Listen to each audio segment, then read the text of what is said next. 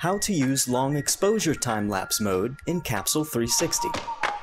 First, mount your Capsule360 onto your tripod. Then, put your camera onto your Capsule360. Next, connect your Capsule360 to your camera by using the camera connection cable.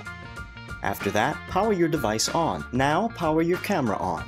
Then, open Capsule360's mobile app. Finally, connect your device and choose the long exposure time-lapse mode.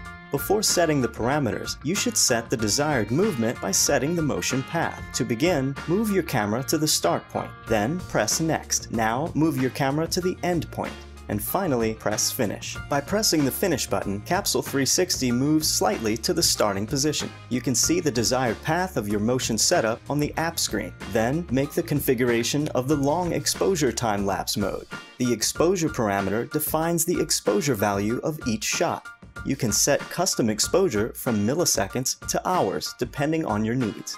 The play time parameter helps you set the total time of the final video that you want to create. By changing the FPS parameter, you can define the number of individual video frames that your final video will have per second. The interval parameter defines the time that passes between each shot. You can set the interval from milliseconds to hours depending on your needs. The longer the interval, the faster the final video will seem.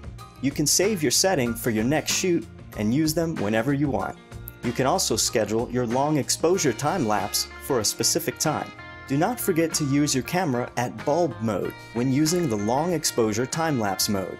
This is the only way of achieving custom exposures. After setting the desired parameters and pressing the start button, Capsule360 moves and takes the shots according to your settings while you can track the movement, the elapsed, and the remaining time on the status screen. And that's it! It's so easy.